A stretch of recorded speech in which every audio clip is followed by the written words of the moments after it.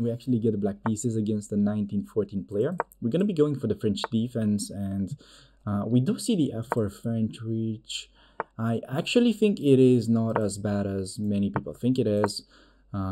Because if you're trying to simplify your repertoire as white, I think this could definitely be a thing, playing with f4 against everything against the Sicilian and so on. But it is a little bit inferior, I'm not gonna lie. We're gonna be getting the knight to f5, and he might be trying to set up something with like d4, even though d3 I think it's like better as a setup in this particular line of the French. So now what we have on the board, it's pretty much like a Sicilian defense, and I don't really want to confuse people here because we started as a French, but now we actually get into more of like a Grand Prix kind of territory, or like close to Sicilian.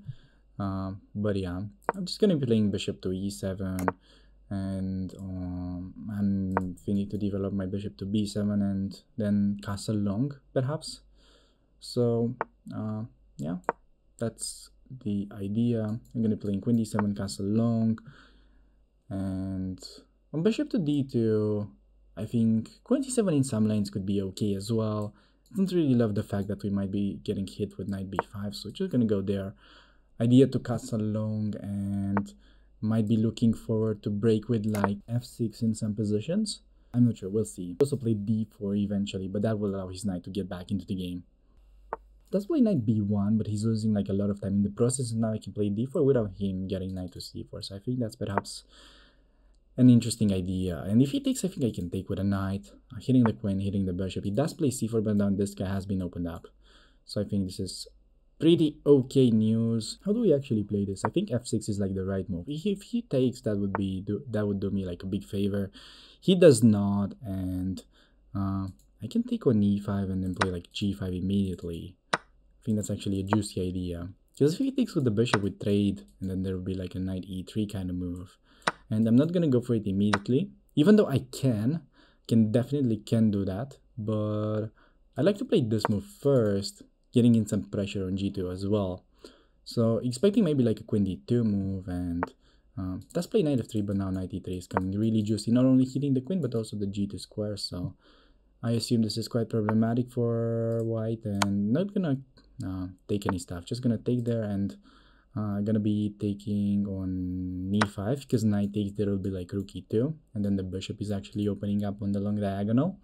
So I think this might be actually quite precise. Does play b4, he can simply take, and then he cannot take back because the queen will hang at the end of the line. So I think we're doing very well in this position right now, and his counterplay is just way too slow on the other side of the board.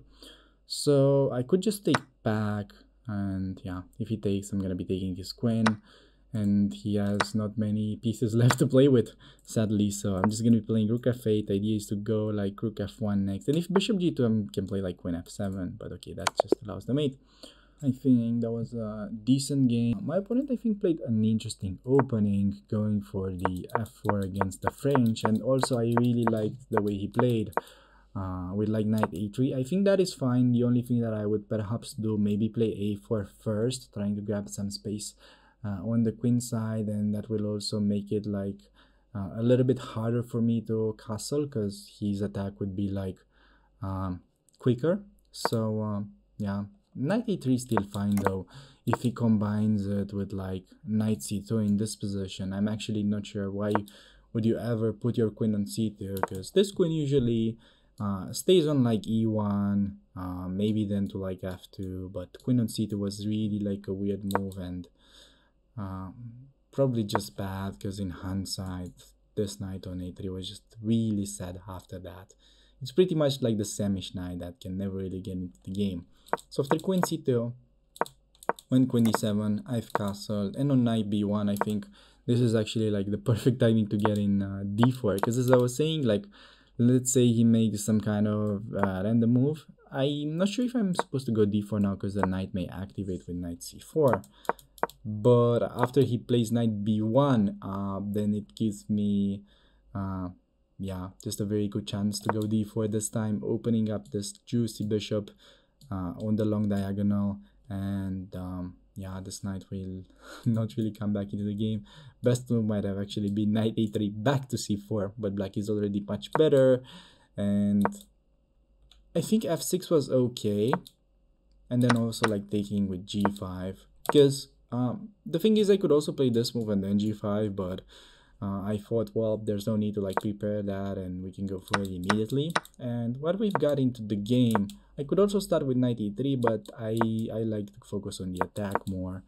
And I took, and on king h1, we could do many things. Knight e5 was like the third move according to the engine with a -12.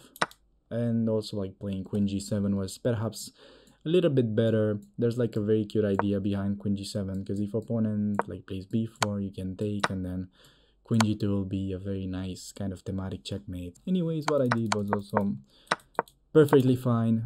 Main trick was that I can take on e2, bishop will open up, and this is just dead loss for my opponent, because then I can play queen g7 and he is getting mated.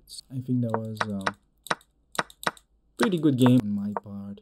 And yeah, the problem with my opponent's game was that he simply made this very silly queen c2 move that was pretty much killing his own knight. And if he just plays like knight c2, let's say bishop to b7, and then goes like d4, I think we definitely have a position that is very double-edged. It's actually looks like a very decent version of the French for my opponent, so perhaps I could start with d4 here, just not allow him to get that.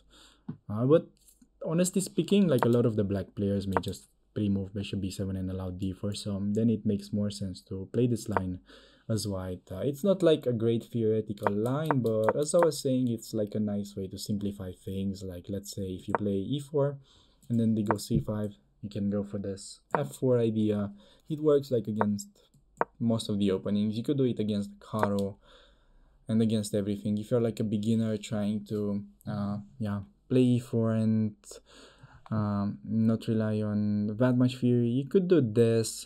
You could also play like knight c3 g3 against anything. That's also a line that I'm usually liking from white's perspective. But yeah, I think that's kind of already more than enough about this topic, and we can jump into some new games. He plays e4, and we are gonna be going for the French defense once again.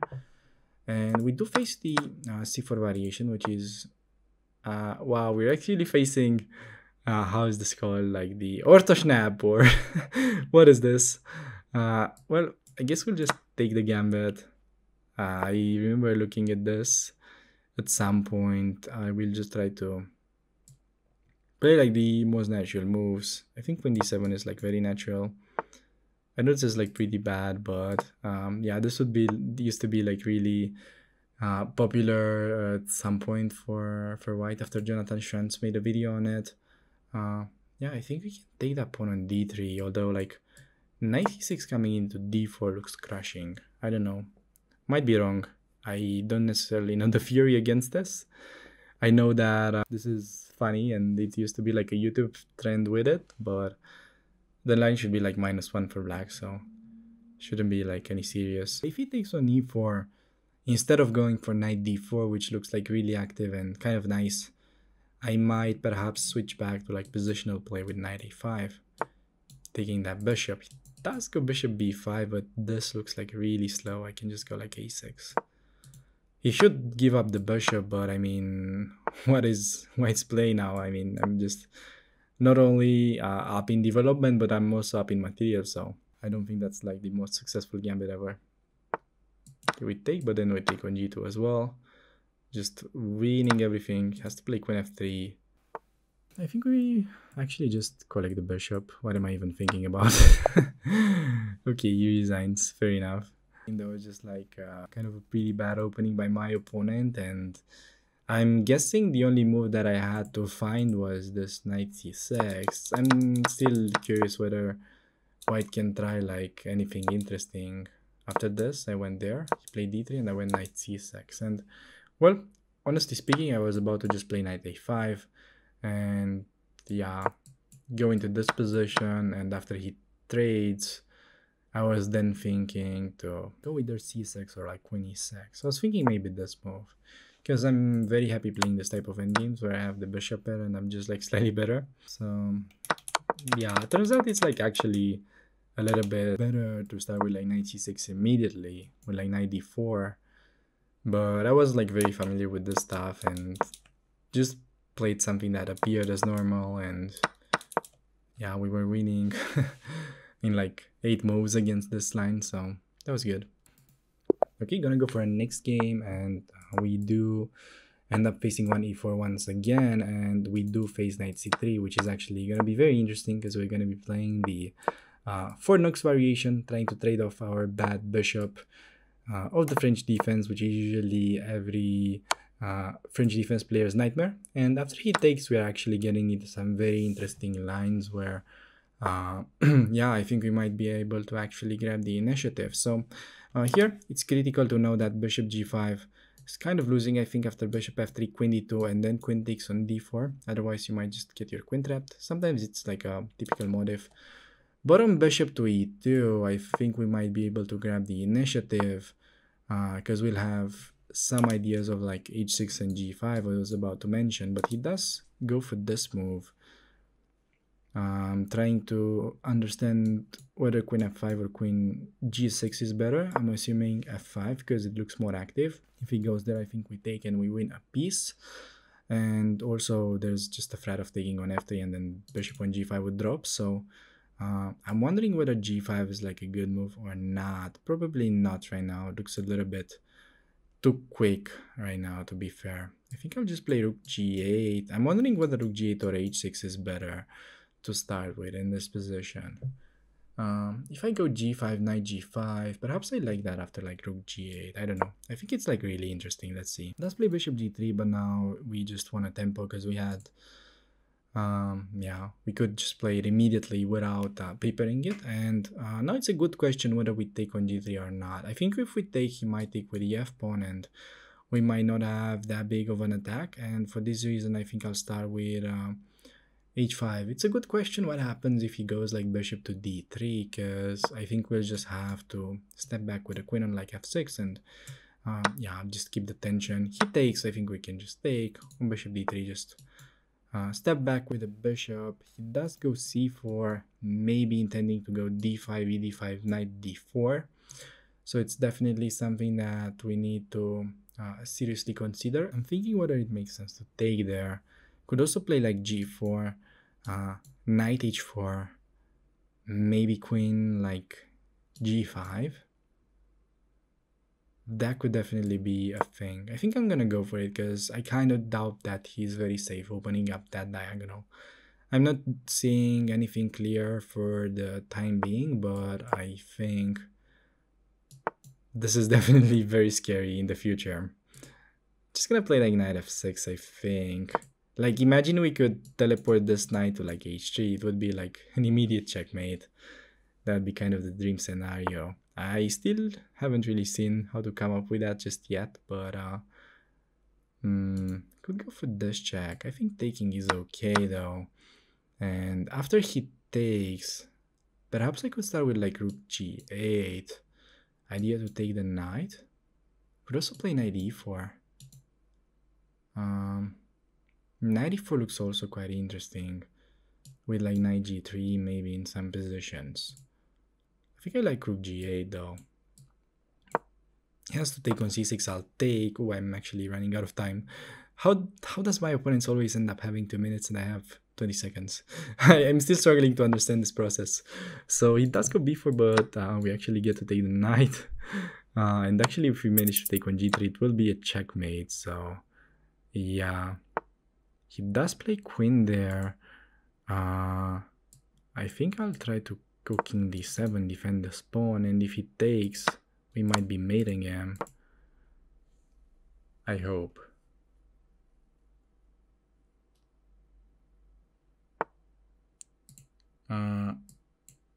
No! Jesus Christ, I wanted queen e4. This is so bad. This is so unbelievably bad. Can we go for like the perpetual though? No. This is unbelievably bad. Okay, we might still save it though. I think this is maybe, yeah. I just can't make any moves, man. It's like unbelievable.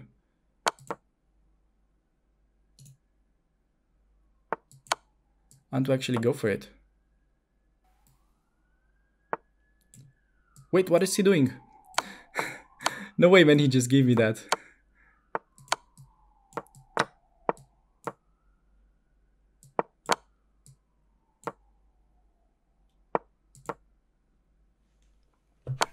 Okay, we just got it. I could have gone for the perpet there, but yeah, I mean, I feel like I could really like go for it against this dude. I don't know. But like, man, I mean, just go. That was like so bad. I could go in this position. I wanted to play queen there. It's just game over. And I mouse slipped queen g4, man. That was like so crazy bad.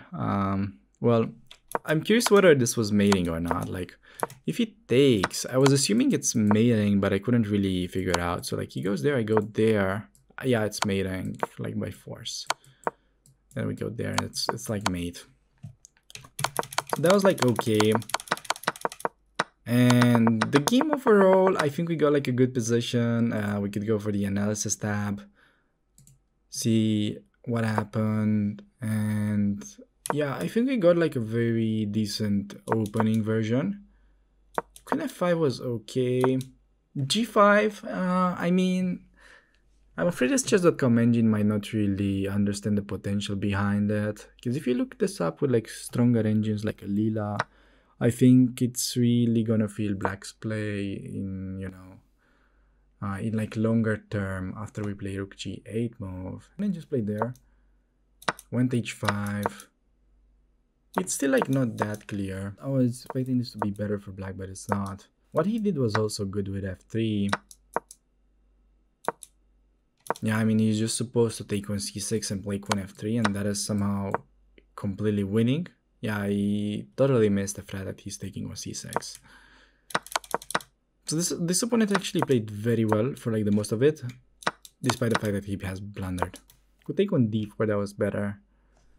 Yeah, I mean, this is obviously better, but I like had no time at this point. Played king d7 and then I took on g3. Holy smokes, I played queen g4. Then I actually like went for it. Well, I was actually planning to take on f8 next.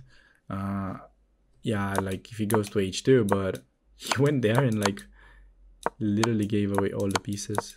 It's pretty funny. Also, I had to dodge the... Oh, I had like mate in one. Had to dodge this check. That was crazy.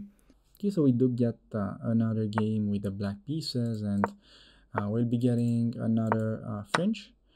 And after d5, I'm gonna be taking, and we do end up getting another exchange variation. And I'm just gonna be playing with a long castle this time. I really enjoy playing that line. I think it's really leading to exciting chess, and even though we are in the exchange French, you could still get yeah, exciting games. So here I think we'll actually do something pretty clever. We force him to play h3, and if you understand what the game plan is, you can take advantage of this move, because we can go bishop e6, and later on our plan is to get in some kind of f6, g5, and then we can use this pawn as a hook, and it will kind of boost our play on the king side, if that makes sense. I'm gonna be making this f6 move. He plays queen e2, we can just go bishop f5. He does play knight f1, and we can simply long castle. This is a very useful move, not only controlling e5 square, but also preparing g5. He does go queen e2.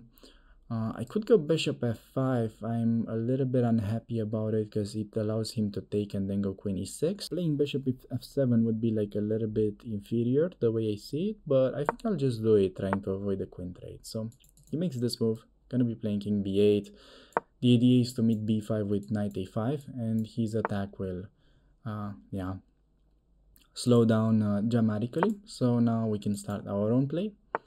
He does go a5, which is the right order, and now there's actually like a big threat of him going b5. So for this reason, I'm gonna go knight g6, because my knight will literally remain out of squares. So the trick is now that on b5 we can actually reroute the knight to e7, and then potentially switch it to like f5, and if he goes like b6, then the thematic reaction is to take with the c pawn and then go a6, and it's gonna be much harder for him to break on the queen side, or he might be jinxing me here, taking on a6. That's obviously like the common plan for white to break through. I'm dealing with a checkmating frat. I have actually clicked on something weird. So I'm dealing with this direct threat of mating in 1, and I think we can just play queen b7, and at this point we will just try to pretty much survive and keep the extra piece, and yeah, win in the endgame hopefully, if we won't get mated. But I don't really see the mate for my opponent, as he doesn't really have that many pieces close to my king, so I'm just gonna be bringing this knight into the defense with knight c8, not necessarily looking for to take that pawn on b6, because we might actually use that as a defensive shield, and perhaps, you know, it could protect us from a rook coming into the b file. So I don't necessarily want to take there, but mostly to defend this square on a7. Let's go knight e3. Maybe he has like knight f5 ideas, but I think we can just bring the rook. Idea to trade if he goes there, and yeah, let's see how he is going to continue the attack, because what is this? I mean, that's just a free piece. He does resign as well. So yeah, that was just a little bit of a fail from my opponent, trying to refute my setup. And I think I showed this like earlier into the speedrun, that you can go for this reaction when they are trying to attack you. This is like the best thing that you could go for.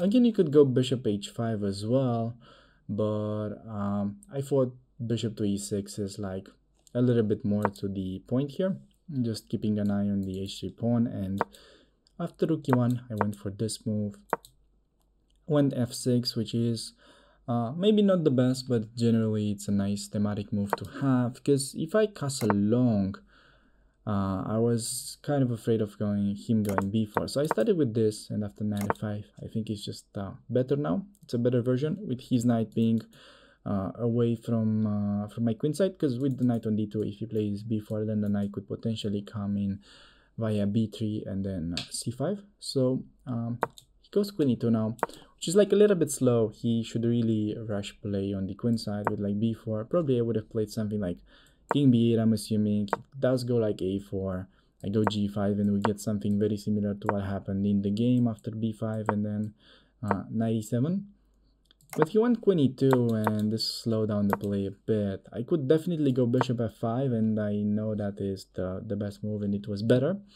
But I was just trying to avoid the potential simplifications after queen e6. I kind of felt that the endgames should be more pleasant for me after something like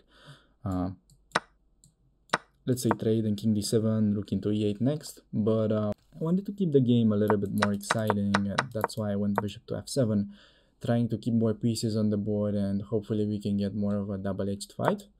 And on b4, I went king b8. That's usually how the game plays out. I went g5, a5, and now you have to watch out for this big frat, because if you just waste a move, then he can play b5, and this knight is literally trapped on c6. So for this reason, I played knight g6, creating a square for this guy on e7. And now he went for like the most natural move. He went b6, and then I took. Apparently it's inaccurate to take, which is pretty funny, because this is like the standard reaction to just go for a6. But turns out it was better to actually just ignore it and go h5, with the idea that if he takes, obviously we're not going to be taking, even though that's doable as well. We can just go king a8 and try to use his pawn as a shield. But also if he like takes on c7, we can take back with a queen, and yeah, there's not like an obvious way for him to use the b file, as for example rook b1 can simply be met with both queen takes on a5, or the safer king a8 move, sidestepping the b file, and then we are ready to actually launch our own play. So actually h5 was better. Also, if they go like a6, it's important to not take with the a pawn, because you might be getting mated and in this lines, because there is this bishop g6 and queen coming in. So it's just best to take with a c pawn now, and after pawn takes on b7, you don't really need to take that, even though you could, but you could just start your initiative right away with g4, and it's already quite unpleasant for white to play. So in the game, I did an inferior move. I took and then I played a6, kind of autopiloting. He went bishop takes on a6, which was actually correct if he takes with the rook. Apparently that's very bad for me, and if I play like knight c8 defending against rook a7, he can simply play bishop e3, and I'm getting kind of crashed here on queen b7, thinking whether he can play this move, and yeah, it's just looking really ugly. Like he can simply even go rook a8 immediately, or something even more annoying, queen a2 and then rook a8, and yeah, this would have been giving him a winning position, which is kind of the risk of playing this line. But yeah, he was unable to find like the precise moves, and after I got this knight c8 move, I'm quite safe. I'm not necessarily better because my king is still pretty vulnerable, but practically speaking, white has no obvious threats, and yeah, he just sort of panicked here. He could still play like bishop to d2, and the position remains quite complex. I'm apparently supposed to take and then play bishop to c7, and that is kind of a solid setup for black on the queen side. But yeah, in the game he just gave up the free piece, and I was happy to take it, and then he resigned. We do get the black pieces against a 1920 almost, and we'll try out the French defense, see whether we can get into some main lines. And again, people just take on d5, man. This is like really crazy. Yikes. You know what? We'll actually try out a bit of a funnier line, going for the isolated queen's pawn against the French, the exchange French. This is like another pretty normal way that you can play as black. It's definitely perfectly fine, but you need to feel comfortable playing these positions with the isolated queen's pawn. So I think I'm pretty comfortable. Haven't really played them in a while. Yeah, this is a bit of an annoying move, to be fair. Like it's annoying because normally I'm looking forward to do something like let's say I go a6, and then I want to be doing this, bishop's coming in, queen goes to d6, and then we like create this battery, but not gonna be working that well because he can double my pawns. So I'm thinking whether actually I should just play bishop to e7 and break that pin forever. I think that might be like an effective way to deal with his bishop g5 kind of move. Even though, yeah, it's not forced. I'm wondering whether he's preparing to set up the battery himself. That would be pretty funny. Trying to beat me with my own ideas. I think I'll just play rook c8 because on queen e3, I think there's like a g6 move with bishop f5 ideas. Yeah. Okay, I think yeah, we'll just play g6. There's not that much of an alternative at this point, and I'll probably have to play bishop e7 later on with like knight e4. It's a bit of a pity because I don't get to show like the main setup in the isolated queen's pawn, but it's okay. Like it's definitely a playable position, and he might have just blundered now because the bishop is unable to be defended pretty much. So we just got like a free win.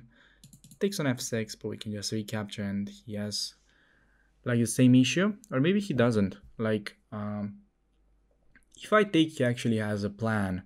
Plan is that he can take on d5. Then if I take on c2, he takes on c5. Is that a good plan though? So I can take on d3, he takes on d8, I can take on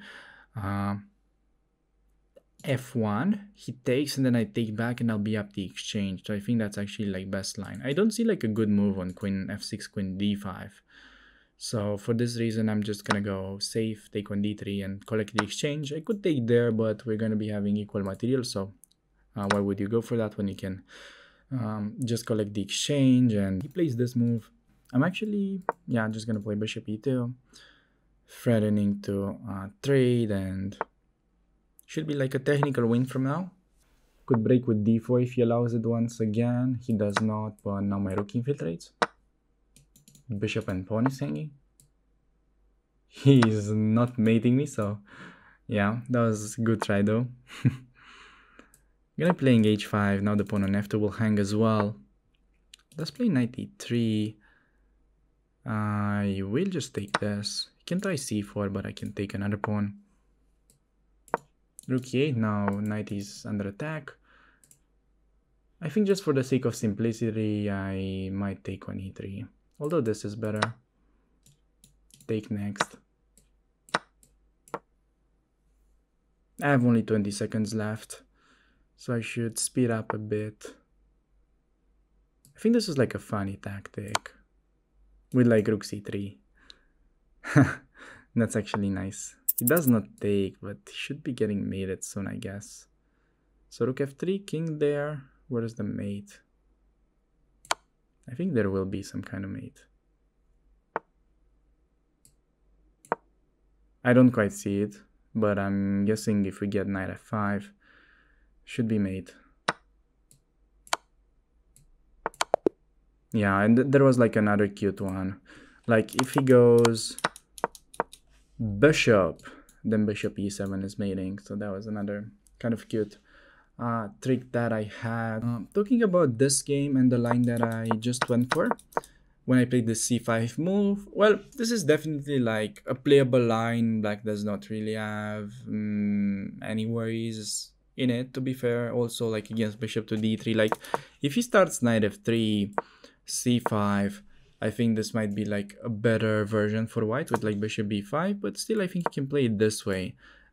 Problem with c5 is that they can go bishop to b5 check in one go, but if you go like knight f6, bishop d3, then I think c5 is definitely a playable line here if you are really into the isolated queen's pawns position. So let's say if you are like an Alapin player with a white, or yeah, some guy or some person that plays the isolated queen's pawn regularly, you could really go for this variation against the exchange French if you feel more comfortable, rather than the crazy lines that I usually played in the speedrun, where we just go for the long castle lines.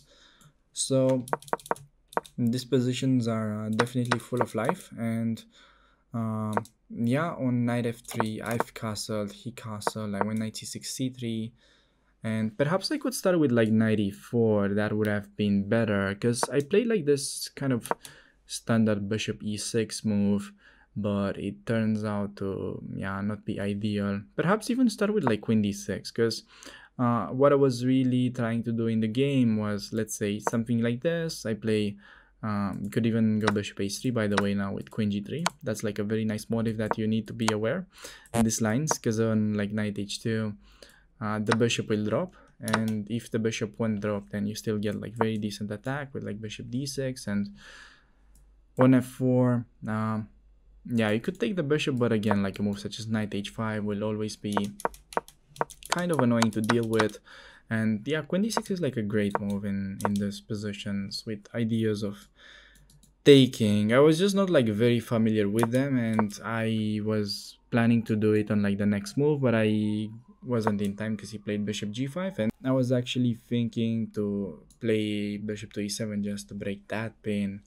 But yeah, I thought we shouldn't really worry about it yet. I went for g6, and apparently this is better for white slightly if he just plays queen d1, which is like a bit of an odd move to me. But after knight d2, yeah, that was pretty much it about this game. There was not much going on after rook e2. There was this kind of cute tactic that I went for at the end. Totally unnecessary, but kind of funny. Take on f2, and then if he takes, point was rook c3, and I do end up taking his rook at the end, which was pretty funny.